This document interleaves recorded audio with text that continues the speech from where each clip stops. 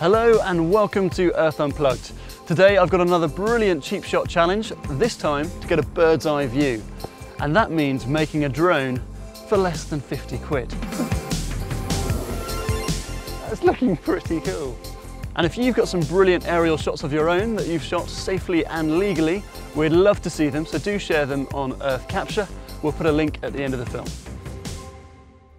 So my ambitious plan is to send my camera up into the air attached to helium balloons to take a photograph of the world famous Clifton Suspension Bridge. Now I know helium balloons aren't technically drones, but it's a quick and safe way to achieve just the same thing. But before I'm ready for takeoff, I've got to find out if it all comes crashing down, whether my camera's going to be all right. So to protect my camera phone when it's way up there, I've built a little drop cage.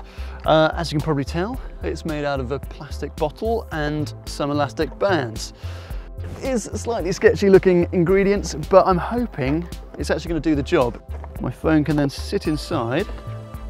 That looks quite nice and snug. And so if it does hit the ground, it's actually not going to hit the ground. And it's obviously got a nice open space at the bottom here, so we'll get a lovely, clear aerial view downwards. Fingers crossed. If you want to check out the blueprints, do pause the video. It's time to test this out. Hey, hey, hey! I certainly didn't hear it actually hit the ground. It's good enough for me. Unbelievably, it worked. So it's now time to fill the helium balloons and figure out just how many we need. 1 litre of helium can lift 1.03 grams. And a typical balloon will hold about 13 litres. So how heavy is the rig? It is about 210 grams. So pretending I haven't worked out already, that's at least 16 balloons. At least, just to be on the safe side.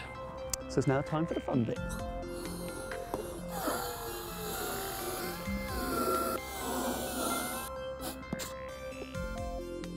So each of the helium balloons is attached to some fishing line, which is really strong and lightweight. And all of them together are providing a huge amount of lift. So I think we're ready for the rig. So I'm pleased to say the balloons do seem to be taking the weight of the rig, and Joff here is very kindly holding it for me. And it's attached to my fishing pole here, and that's just going to give me some control in letting it up and bringing it back down safely. I know this looks a little bit overboard for safety, but actually it'd be really irresponsible just to chuck it up there and hope nothing happens. But there are a few more pre-flight safety checks.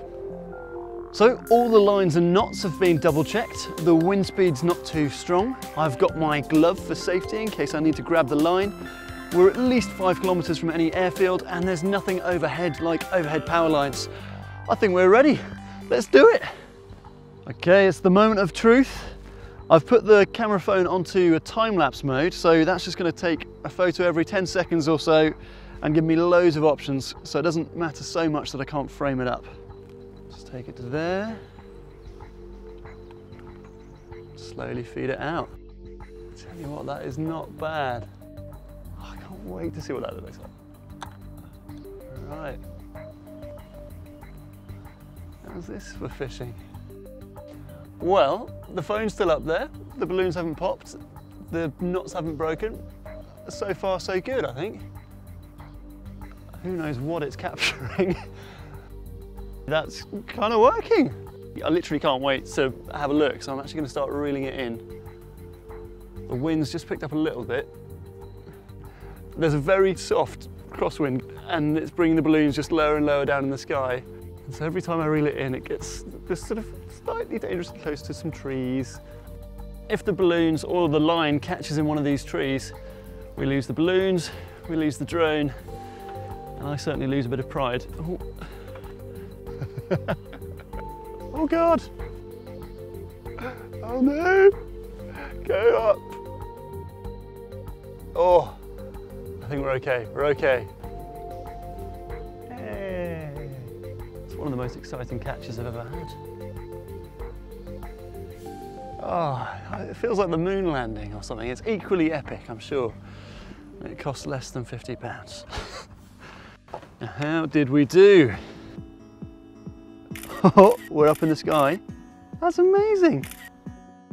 I'm really pleased with that. The concept totally works. That's fantastic, but I didn't really get that amazing shot of the Clifton suspension bridge that I wanted. And that's because it was pointing directly down at the ground and we're relying on the wind, which was going the wrong way. So I think I'm gonna have to change the rig. So this is my new rig. It's basically a simplified picave system, which means we've got a hanging loop of fishing line beneath our main line attached to the balloons, and that gives enough slack for this system to slide around and basically keep the horizon level the whole time. We've also gone for a GoPro this time, but your smartphone will work just as well. And if you want to see how to do it, here are the blueprints now. Moment of truth for the picave system. There we go. That's looking pretty good. It's quite good fun, this.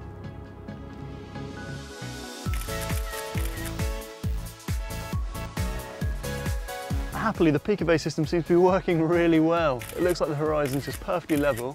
It's right above the gorge, pointing towards the Clifton suspension bridge. I think we could be in for some really nice shots.